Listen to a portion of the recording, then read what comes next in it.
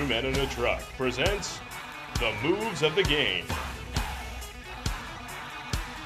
Ground out to second his first time. He swings, lines this one toward right, and that drops in, and it's headed for the wall. Let's see the speed of Crawford as he's around first and headed for second. Stop sign goes up, and it was a smart decision because by the time Crawford hit second base, the relay man Hiker Meneses had the ball in his glove, and that would have been a very close play. And Ford goes right into the hole, vacated by Lynn.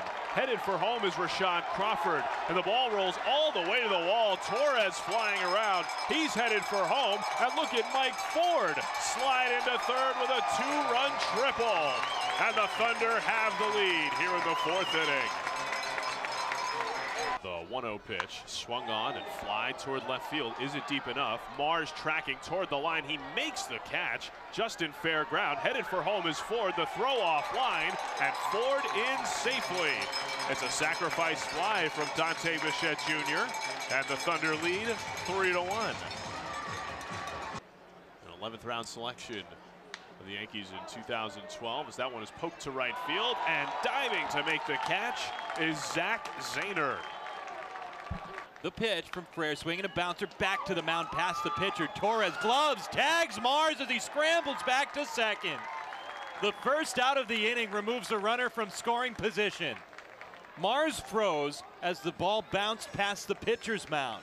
Then Torres gloved it, and Mars was lingering too far. Dante Bichette Jr. first pitch, it skips to the dirt and gets away from Depew. The run comes home, Diaz scores.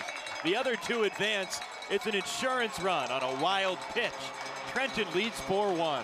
The first pitch, swing, ground ball left side, and Duhart digs it out. He pats his mitt, throws low to first, but Mike Ford digs it out, and that's your ball game.